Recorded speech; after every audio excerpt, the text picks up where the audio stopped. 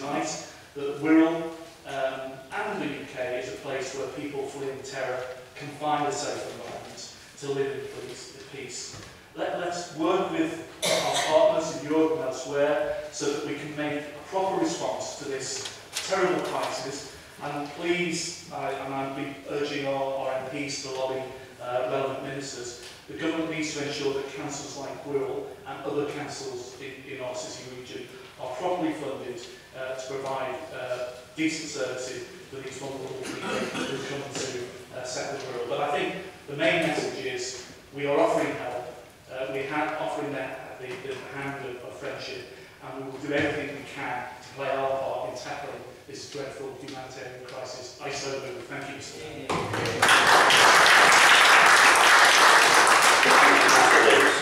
Can I ask, asking for the Councillor Gilchrist to second the amendment first, and then I'll have to. Thank you, Mr. Mayor. When I read the item on the agenda, I believe that it needed to be brought up to date for my understanding of what was going on. I'm grateful that the leader has indicated that he accepts my amendment.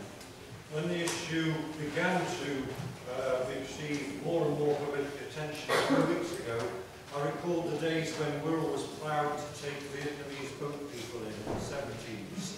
I think we have a proud and honourable tradition of responding to crises. I also read recently that there are already substantial numbers of refugees being helped in the Liverpool regional area. Perhaps 2,000, I think, was a figure I saw, that have arrived over a number of years are now being helped. Where the leader kindly referred to the need for clarity, I entirely agree with him. I read a letter from the Home Office dated the 1st of October, which was accompanying the notes that the Local Government Association gave us. I'm delighted that we're able to work with the LGA as the local government family, seeking the best arrangements possible for people who are fleeing all sorts of crises and terrors that we cannot imagine in our ordinary lives. In that letter on the 1st of October, it said that we understand that councils need certainty about the financing of the scheme in order to enter into contracts and commit resources. We'll be working closely with the local government to develop a process for drawing down the funding in order that certainty can be given. This came from Mr. Morrison and Resettlement Gold Command. Well, I don't know exactly the location of such offices, except the letter came from Marsham Street, but I believe that in all our communities we need to have the certainty that the people who may come to live with us welcome the certainty and the resources they need to help them in this time. And then we hope and we pray that in time conditions improve in their homelands so that they feel safe and enabled to restart their lives in a better environment. Thank you, Councillor Gilchrist. Can I have Jeanette Williamson, please? Thank you, Mr. Mayor. Recently, David Cameron, when asked about the Calais crisis, spoke of a swarm of people coming across the Mediterranean, seeking a better life, wanting to come to Britain. I'm so ashamed and embarrassed how the Prime Minister used language like that about people. Language so offensive even Nigel Farage condemned it. Some people have constructed a narrative around refugees and asylum seekers in this country that portrays them as self-interested human beings, leaving their comfortable surroundings in order to swarm into this country and take our houses and our benefits and our jobs. They've been misrepresented as economic migrants, of people we can't afford to help and are not deserving of our help because they're not genuine, because they want our jobs, they want our benefits, although never really worked out how to pay for those workout jobs and benefits.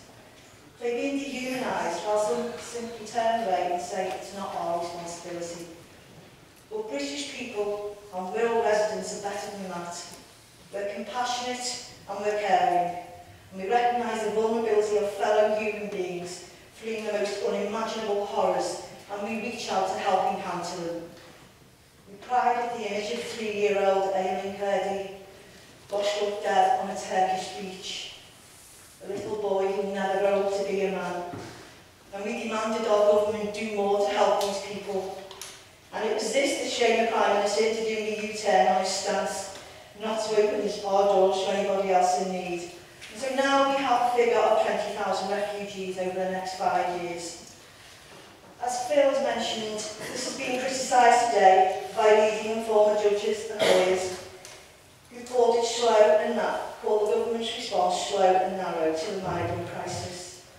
Lord Phillips, former UK Supreme Court head, and Lord MacDonald, ex-director of public prosecutions, are amongst 300 to sign an open letter on the issue.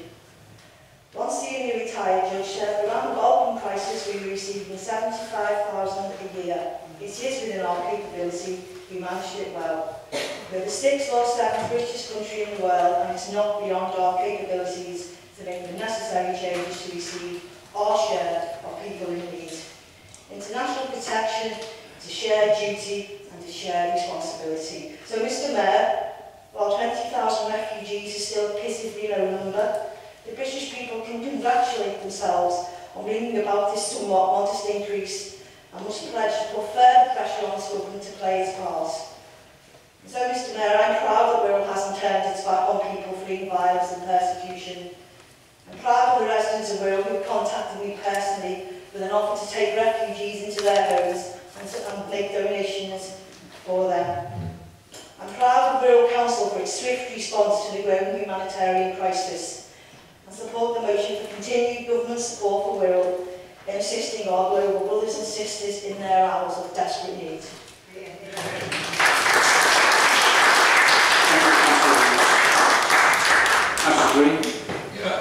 Thank you, Mr. Mayor. And clearly the Conservative Group will be supporting the motion and the amendment. I think just to give some context around this, but certainly I'm aware, and I think other colleagues will be aware, that a minister has been appointed to help coordinate the work within the government and the wider agencies, the UN, EU, etc. For the High Commissioner for Refugees to work with the government to support that. I think we'd also acknowledge that the government has worked well in terms of committing forces and so on to help within the Mediterranean to make sure that some of the people taking those perilous journeys are safe and don't have to go through the terrible vicissitudes that have already been mentioned. I hope we would all agree that the best way of preventing people being involved with people traffickers, etc., is to try and find a way to improve people's living conditions in Syria. Broadly works, this is what the resolution refers to. And I also hope that people are aware one of the best ways of doing that is to actually improve the quality of the camps and so on, and to go into the camps and bring people into the UK to avoid people feeling the need to utilise people traffickers. So I think those are, in my view, that helps to add to some of the context around this. In terms of funding, which I think is again a reasonable question, I agree with Phil that it would be useful to have greater clarity around that. Although I do notice in the letter from Gary Porter from the LGA, he does state in his letter that in the expanded scheme there will be additional funding for refugees beyond the first 12 months, and we understand this will not be taken from the overall council allocation. So it appears progress is being made. I agree absolutely with the tone and the desire behind these notices of motion, and we will certainly be supporting them and offer whatever support we can on a cross-party basis in terms of ensuring that that commitment to funding and working with the LGA is carried through. Thank you, Councillor Green. Councillor Brian Kenny. Thank you, Mr. Mayor. The humanitarian crisis in Syria and other war-torn countries is literally forcing millions of people to flee their homes. They don't have any other choice. And it is vital, first of all, that we accept that what we've got before us is a humanitarian crisis. And as such, we must all accept our responsibilities and welcome refugees whenever that is necessary. We should express full solidarity with people who want to live in safety, particularly vulnerable groups, including women and children. We should all put pressure, despite our own differences of political parties, we should all put pressure as much as possible on the UK government to accept a fair share of refugees who are seeking sanctuary in Europe.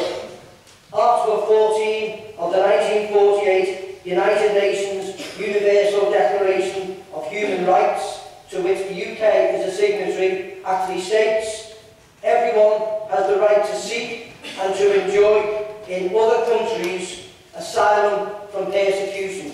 I think that sentence is very, very clear and relevant to what we're talking about. We should recognise and welcome the incredible support for refugees from people all over the UK, including the Wirral, including donations, demonstrations, offers from individuals to house people in their own homes, etc. This is unprecedented, and I think it's a fantastic show of support from people all over the place. Now, I'm very proud of the support shown so far by Wirral Council under the leadership of Councillor Phil Davis.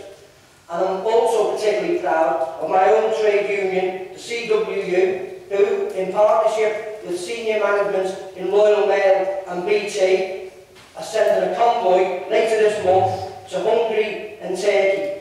The management are providing massive lorries free of charge. The union is providing bodies, and I think this is a fantastic example of where senior management and unions work together. Unfortunately, somebody put the foot on me.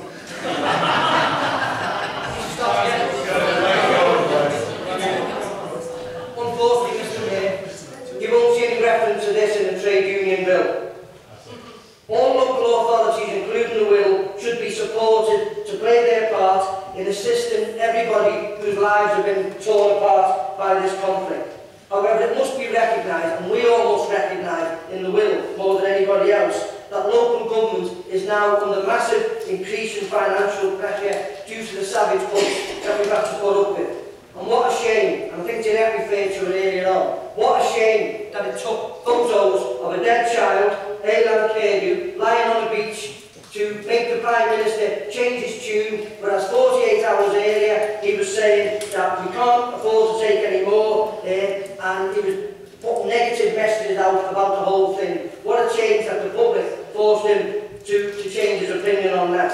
But even then, his response to take in 20,000 Syrian refugees by 2020 is totally inadequate. And again, as the leaders already referred to, there's letters in a number of the mass media papers today from literally hundreds of people who are saying exactly that same thing. So the UK government, Mr. Mayor, is really abdicating its responsibility as a leading member of the European Union in producing a coherent, a robust, a humanitarian response to this.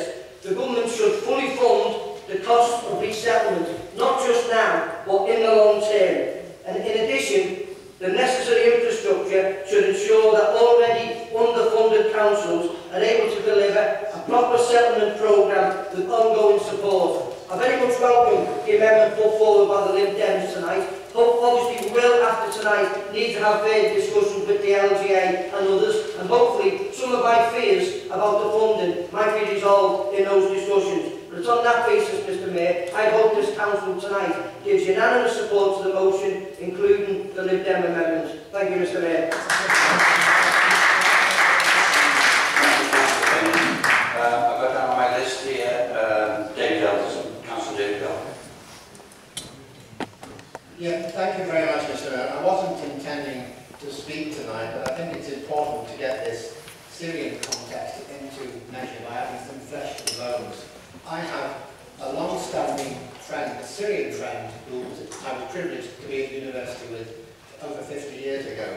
And as recently as last week, I met him again with his English wife and his 2 children. He reported to me that he is in regular but intermittent contact with his relatives in Syria. They are going through the most appalling situation at the moment. They have electricity about 1 or 2 hours a day if they're lucky. They have fresh water about 2 or 3 hours a day if they're lucky. The whole social strata of the country has disappeared in terms of the public bodies that we take for granted. Electricity, water, all the other systems that go to provide social environment have gone. They are living in the basement of their original property. These are normal, middle-class people, similar to all of us here. Their aspirations are just the same as ours, to live a life, to bring up a family, and to prosper in the best way that they can. They cannot do that. These people now, these relatives of this close friend of mine who was with me last week, they're in the 60s and 70s. There is absolutely no way they're going to be able to join any sort of exodus from the country. But they're very, very keen to see their children, their offspring and their families who are able to travel to get the opportunity to get away from this appalling, war-torn, devastating country. Because it's been like this for 4 or 5 years. I know because I've been in contact with this friend of mine and his relatives to find out what's going on. We need, as a country, to provide these people who are not economic migrants, that are desperate for the way in which they're being treated by Assad and all the other internecine tribal factions which make their life an absolute misery. And these people who I know well, they're scared about the implications of ISIS taking over. They don't know what's going to happen from one day to the next. These aren't living in some outlandish part of the country. These people are living in suburbs, similar to ours, of Damascus and Aleppo. And as you will know if you've read the papers, an awful lot of the atrocities are taking place in these suburbs. It's like something like it happened in the Wirral, in West Kirby, in Birkenhead, in Eastland, it doesn't matter.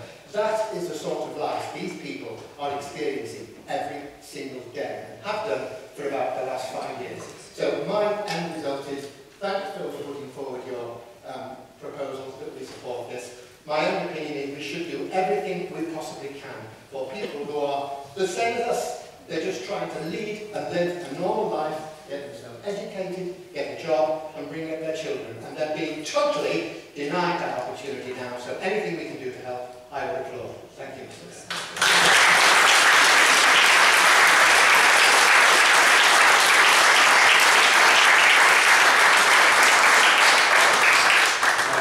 Councillor Norbury.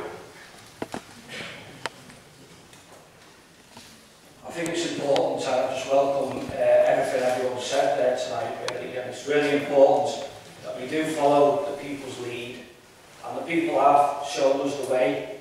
They've come on board and said, look, we've seen what's going on in Syria, we've seen what's going on the telly, and I think it's important that Wirral Borough Council follows that lead and takes it even further. I mean, there's work going on right now at Wirral Borough Council in our schools, where our schools are linking in with the Liverpool City region and becoming schools of sanctuary.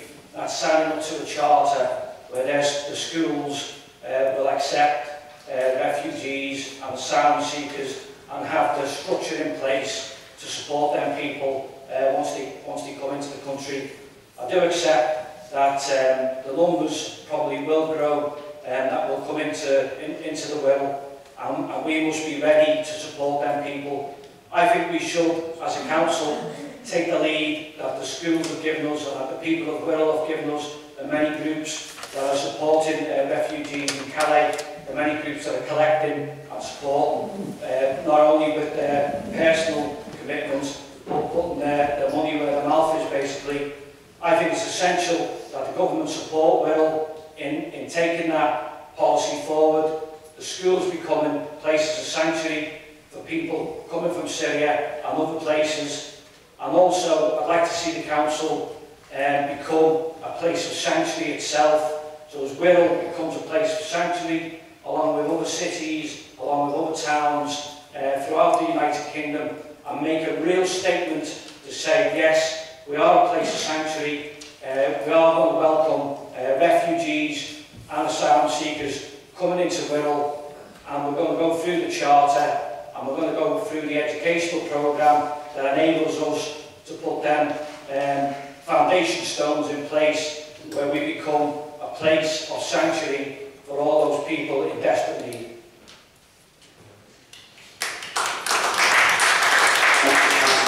I'm going to call the last one and then I'm going to go to seconders, because I think this council is putting all agreements on this one.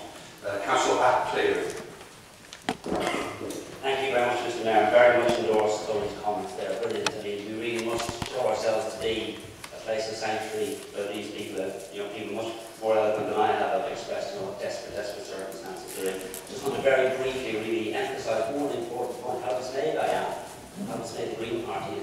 cap is 20,000 cap. It's completely insufficient. If you look at the population of the UK, if you look at our GDP, a reasonable, a fair allocation for us as a country is in excess of 200,000. 200,000, not 20,000, in excess of 200,000. The government really has to do so much more, and I'm really pleased we're sending out a very strong message tonight. Thank you. Thank you, Councillor. I'm going to go to seconders now. Can I ask Councillor Mitchell to second the motion? Thank you, Mr. Mayor. I'll be very brief. There's 2 major important legislation, international legislation, that we should be heavily involved in. That's UNICEF and the rights of children throughout the world, and also the European Court of Human Rights. Let's not forget, it was mainly UK solicitors who wrote that after the last round. Thank you, Mr. Mayor. You did. Can I ask the Councillor McLaughlin to second the original motion? Thank you, Mr. Mayor. It's been said tonight, every member of this council couldn't have failed to be moved by the harrowing sight of the body of a young boy, Aidan, being carried from the edge of the sea, which became the catalyst for and galvanised us as a nation and a borough into action. But our outrage at the growing crisis of Syrian refugees here on Wirral turned to a wholly compassionate response as residents contacted the council and individual councillors to offer rooms in their homes and practical aid in the form of tents, blankets, warm clothing and basic necessities. And whilst that was firstly in response to the growing crisis of Calais, which was about asylum seekers, it was clear that we needed to take action and some form of storage was essential. We've acted on that and identified a unit next to the Wirral Food Bank where items can be taken. As the Prime Minister has said, that refugees will be given a 5-year humanitarian protection visa, and on that basis we need to ensure that funding is following the refugees and providing the infrastructure which is going to be required to ensure that resettlement of the people we take in is done as expediently as possible. The detailed spending commitment, as has been said tonight, has not been spelled out yet. But this will be vital to ensure that communities can welcome refugees, knowing they will not be left with an unfair burden. It will also be vital, Mr. Mayor, that we work across the Liverpool City region to share any best practice and pool resources where appropriate. As we'll work with the LGA, we will be liaising directly with the government via a task group to assist councils and limit the impact on existing communities. What we do know to date, Mr. Mayor, is that the criteria for the existing Syrian vulnerable persons